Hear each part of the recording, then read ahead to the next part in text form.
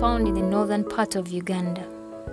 It's made of 7 districts: Kabong, Kotido, Abim, Moroto, Nakapirpirit, Amdat, and Napak. Today, Adventist Youth with a Mission began their journey of making Karamoja smile. Adventist Youth with a Mission is a group of young Adventist youth in Uganda and abroad who reach the unreached areas for the good news of the kingdom.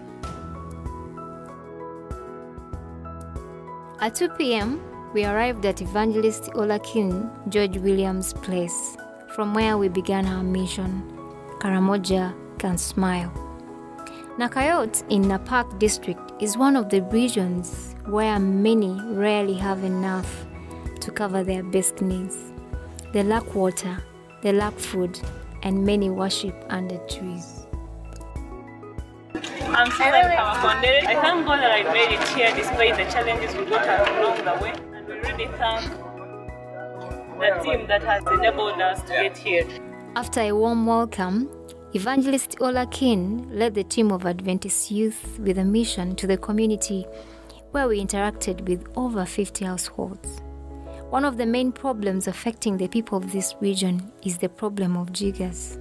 And Adventist Youth with a Mission, while there, carried out spraying and teaching of the community on how to prevent and curb this problem.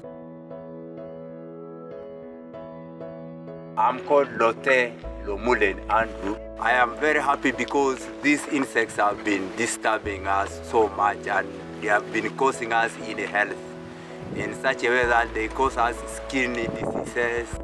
We cannot sleep in the night because we scratch overnight. Our skins, you can see, are not fine because of the insects that cause us a lot of scratching and itching, and sometimes we have sleepless nights. We have jiggers, we have some insects which come out from live in the soil. Mostly we have had children with jiggers. We have also had other skin rashes. You continue helping us to go on spraying within time after time. When we need some services, you come and help us again in order to reduce these insects. And then you help us, of course, to train us how to prevent, so that we can keep our health even when you are still far.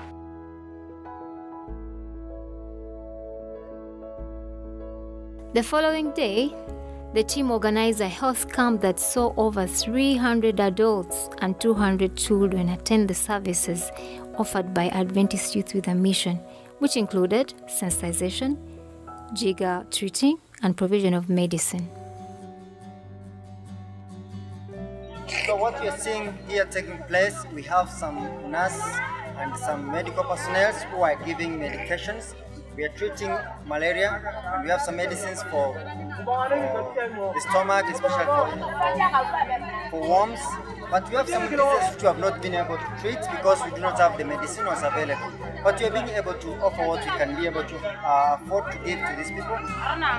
You can see the line is really long, by very many, so many sicknesses. We have skin diseases, we have people having malaria, we have people having other diseases. We have someone who was fractured the leg, and we cannot be able to offer really much help except to ask him to go to the hospital. Somewhere we are referring them to medical facilities. But one thing you cannot hear is that medical facilities are not nearby, and people don't have even the means to reach the medical facilities where they can be treated. So we are able to offer what we can. Maybe you outside there also, you can be inspired with what the little we have done, and you can also be able to offer some help as much as you can. Thank you so much.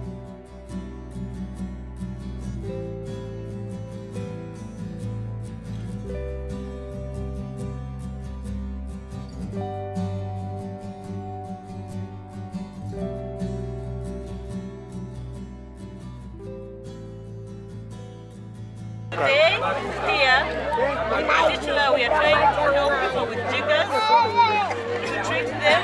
We have some medicine that we came with, be able to help the people of Nakayot to get rid of the jiggers.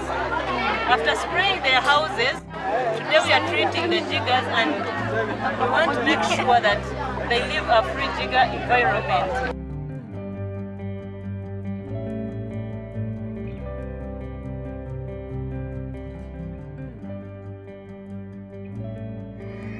My name is Mulungi Joshua. Today, actually even yesterday, we had several activities with AYWAM, Adventist Youth with a Mission, and especially we want to thank them on behalf of Eastern Uganda Field and Karamoja for the part that I usually take lead of, and that is Nakapipit, Moroto, Napak. Today we are in Napak, and we've had activities that include cleaning of some homesteads. We had to do the treatment of jiggers, treatment of malaria, deworming, among other diseases. And we've had the capacity to hold at least more than 300 people in the treatment area, despite the fact that the population was bigger than the number we anticipated to hold. We contacted the Adventist Youth for a Mission for some support, and exactly that is part of the support we've had so far. This region is faced with many challenges. For example, particularly at this moment, there is a challenge of famine. There's a problem of water that they cannot do any irrigation. They have failed to get rain for quite a long time, and this has really been hectic for them. This is the main water source. And here are the solar panels that help on pumping this water. Apparently, this water source was installed here by ADRA Uganda around 5 years back, and is the main water source that supplies the whole of this village, over 8,000 people, including the animals around that they have. When we look at these jerry cans this early morning, they are really empty and there is nobody fetching water. The effect is just because these solar panels are tilted in a different way that they cannot access the sunshine during the morning hours, and these people have to wait until almost midday. That is when they can have the sunshine hitting these solar panels, and then they can pump the water into that tanker. It also means at the same time that when it is a little late, then there is no sunshine, and that would also mean it will stop pumping. Now, the only water that comes between 10 and around 5, that is the water they will be only using at that point.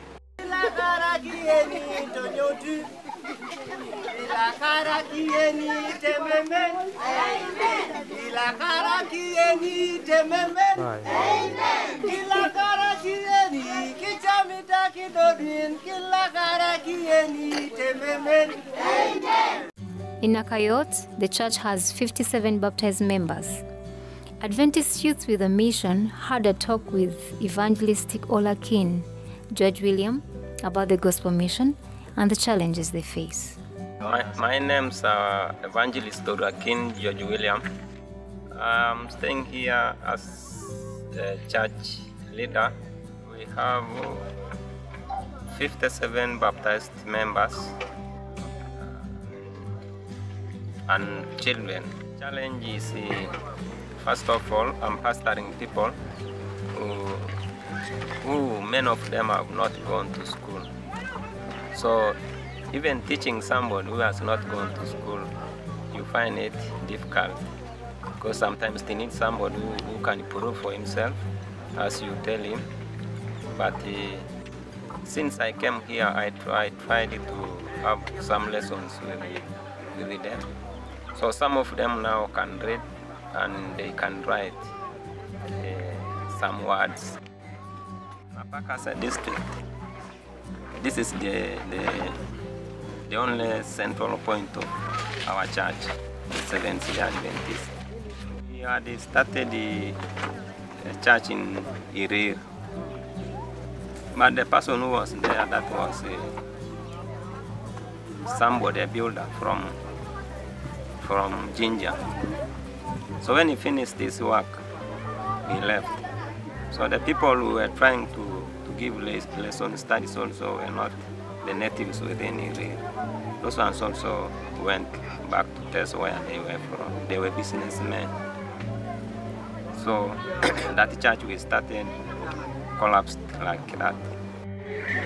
With some activities we've held, we've seen a positive response. We had different talks with the people we did do treat last time, and at least we had a positive response. Some of them are very appreciative, and the jiggers were healed. We had 2 serious cases the previous time we came, where we were involved with 3 people working here. We went in the community praying with the members, where we had a paralyzed guy. This boy was paralyzed for 2 years. He would not walk, he would not do anything. He would even help himself from wherever he was sitting or sleeping. We went there, a team of 3 people. With faith, we did pray for him, and we thank God he's now walking. Thank God for that. We also prayed for a lady who had a problem with her chest. But I got a call and I was informed she was fine. She was fine. Despite the fact that I've only seen the boy physically, I've not seen the lady, but at least I got a positive response that she became well. So the different testimonies, the number of people that we approach time after time, they are seeing a positive change in their lives. And we don't thank anybody, we thank God who has enabled everybody who can touch a heart by the small thing, the small token we offer, the small time we offer to come and help them, the small time we take to pray for them and faithfully help them. After a series of activities in Nakayot, the team crossed over to Nakapipirit and provided some schools with scholastic materials and career guidance.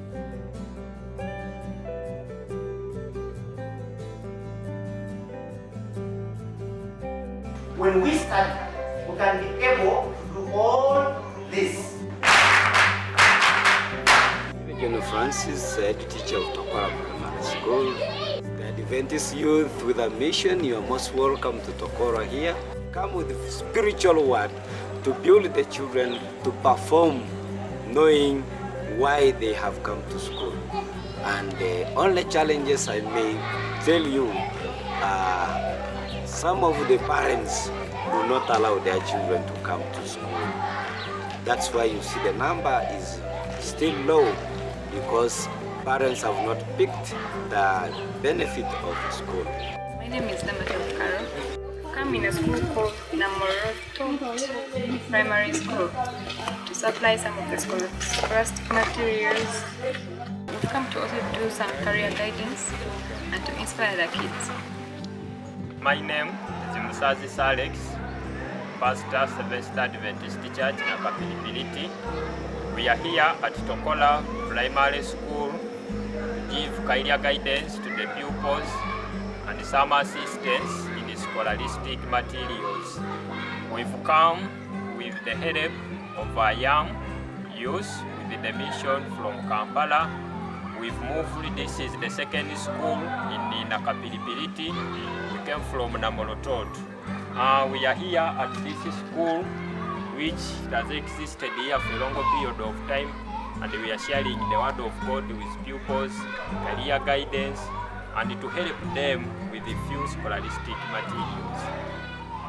A wise man will give you a hook to fish. Okay? Yes. A foolish man will give you a fish to eat, because when you finish eating, you get hungry again. But when we give you a hook, you keep fishing, okay? Yes. And this is what we have brought. We didn't bring sweeties, because that is a fish. But we brought you a hook, yes, which is this. Make sure you get more fish.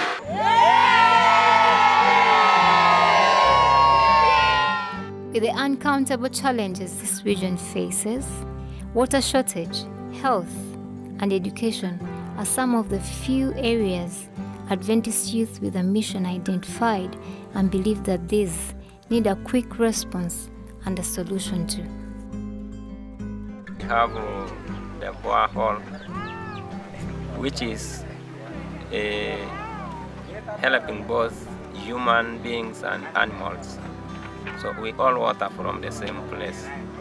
Another challenge is we have a problem of health problem. So many people here suffer, even some die, like pregnant women when they are about to give birth.